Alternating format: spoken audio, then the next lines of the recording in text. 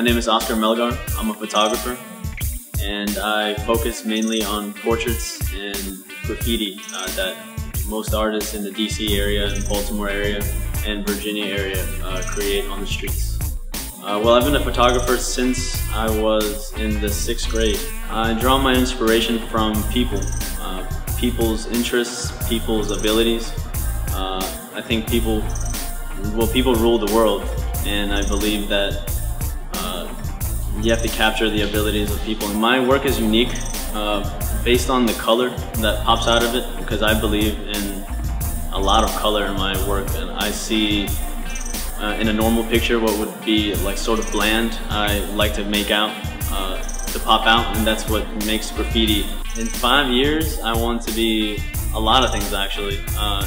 I'm a dreamer, and I carry that on, and I use that as a way of going through things with confidence.